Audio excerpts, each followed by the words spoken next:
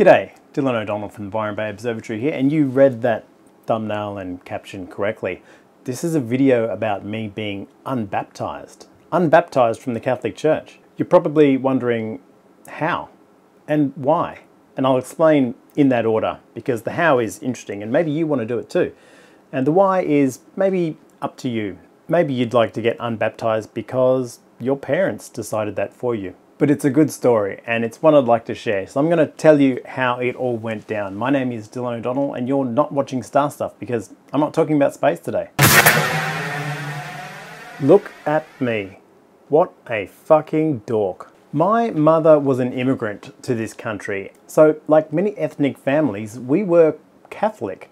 And not just a little bit Catholic, we were like super Catholics. Not just go to church on Sunday kind of Catholic. I'm talking go to church multiple times a week. We prayed rosary on our knees every night. We wore scapulars and prayed to different saints. And I even had to go to my local neighborhood church and also to my school church. So there were even more services. I was so Catholic that I got First Holy Communion at school.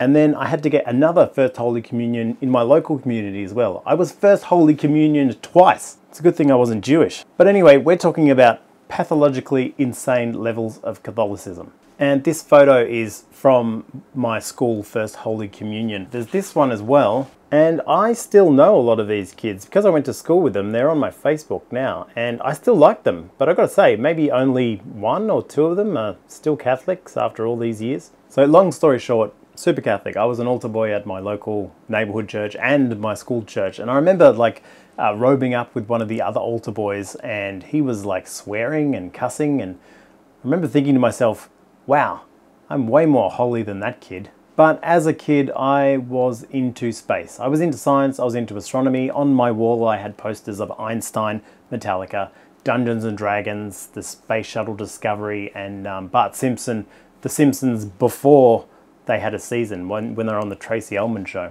So very quickly I kind of realized that the universe that I was learning with science was way bigger and more grand and more majestic than the small little petty universe described in the Bible. Fast forward 20 years, decades later, I'm at my brother's house and my mother comes over with a stack of old crap, like stuff like bad poetry, bad report cards from when I was a kid, scribbles, cartoons, and in that pile, she showed me this, my baptism certificate. I'm going to cover up a bunch of the personal info, but it has the parish that I was baptized in, the date I was baptized on 18th of September 1983, the reverend, the witnesses, my grandparents, all of that. Now, I thought that was really interesting, and it got me thinking. And I thought, is this filed somewhere? Like, has this been filed in a cabinet in West Australia where I was baptized?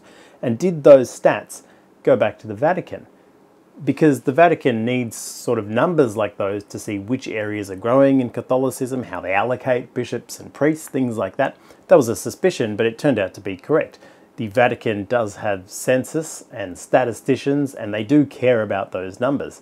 I guess it's their key performance indicators for how the local churches are doing. How many kids can you push through those doors? So I knew the data was somewhere. And not only that, I'm in that stupid data.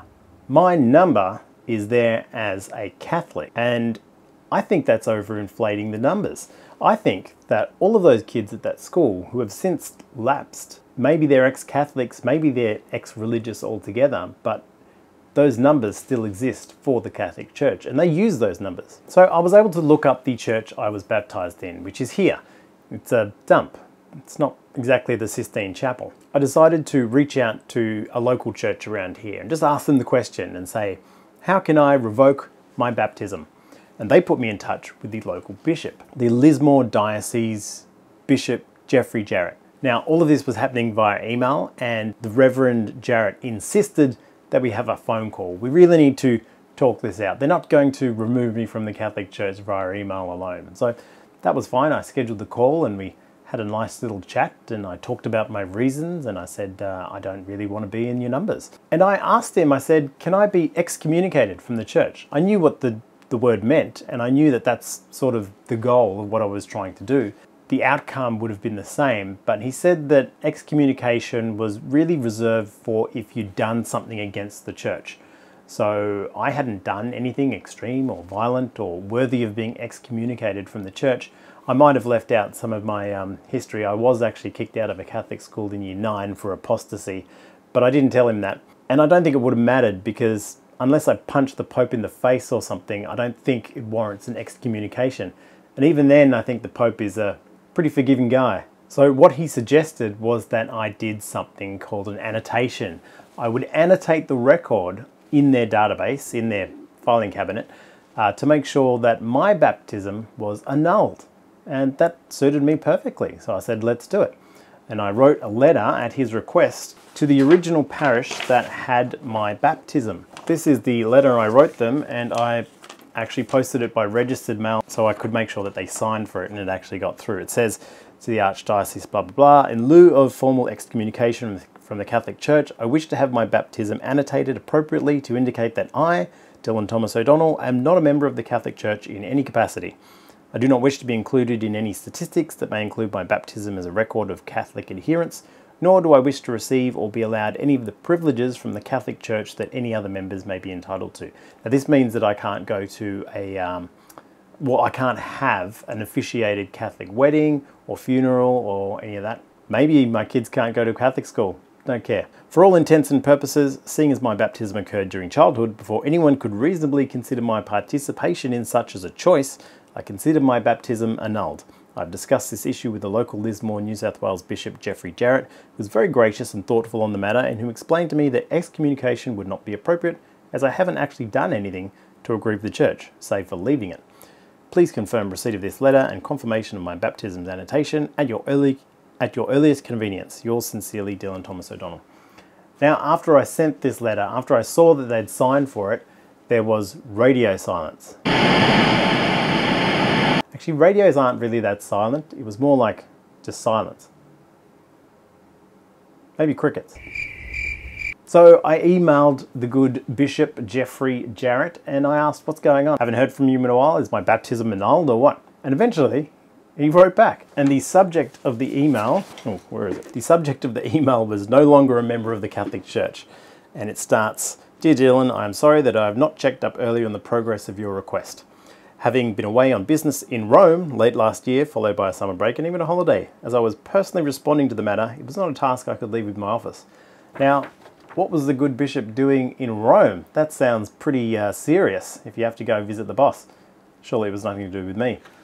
No, I googled this and it turns out he was involved in a royal commission or a big public inquiry because the Pope had told him to cover up some pretty nasty business. And I can't say it on YouTube in case this video gets flagged, but it involves children and it involves covering up, and you get the idea. He was told by the Pope to put this stuff in a drawer and forget about it. Pretty nasty. So anyway, once he got back from dealing, that's just a tangent to this crazy story. I'm still trying to get unbaptized here. And I quote, Dylan Thomas O'Donnell no longer regards himself as a member of the Catholic Church from the 7th of June 2013.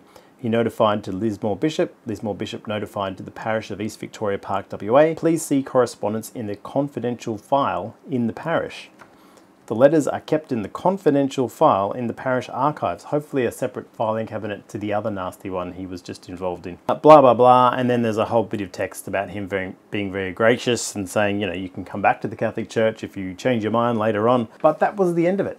I am no longer baptized and I can't use the Catholic Church for anything, in the sense that the Catholic Church provides funerals and weddings and stuff like that. Now, the most common question I get when I tell people this story is, why? Why do you care? And I have to go back to that point about statistics. If you've been baptized and you haven't told them that you're not a Catholic anymore, they still think you're a Catholic. You are still in the database. All of this shows me they do have databases and they have registers, and all of those baptisms are filed. Having the baptism certificate helped me in order to chase down that record, but if you can ask your parents where you were baptized, because presumably they did it for you, not you, once you know the parish you were baptized in, you can go back, ask them to annotate that record. Maybe they might make you jump through this process of talking to a bishop as well. I don't know. Now, the other question people commonly ask me when I tell them this story is, what did the church do to you, Dylan? Is there something going on? Did something happen in that room when you were an altar boy? No, I can happily say nothing like that ever happened to me. But I think that question is super dark and really says more about the Catholic Church than it does about my unbaptism. That is horrible. And the other reason I did it is maybe because it was kind of funny. I've been unbaptized now for 10 years and they've been great. Nothing's changed. I still listen to Slayer. And the other common response to my apostasy in general on this channel, because as you know, the sign off on this channel is, remember, everything is meaningless and we're all going to die. And remember, everything is meaningless and we're all going to die. And remember, everything is meaningless and we're all going to die. And that tends to really rile some people up, and they feel like saving me in the comments. They really feel it's their duty to convert me or somehow get me back into the flock. And I have to remind them that that is actually a quote from the Bible. It's like the whole treatise behind the Ecclesiastes chapter, which is a fantastic chapter about how all of this is temporary. Life is temporary and precious, and you shouldn't squander it. But there is no greater meaning to it. You just need to enjoy it. You may have also noticed that my middle name is Thomas. That's because I was named partly after the alcoholic poet, which is appropriate, but it's also Catholic tradition to give your children a biblical middle name. And my middle name comes straight out of the Bible. And I think that's also very appropriate because I'm named after the one disciple, the one guy who, when Jesus rose from the dead, Thomas is the only guy who said, you know what? I think this is bullshit. And remember, everything is meaningless and we're all going to die.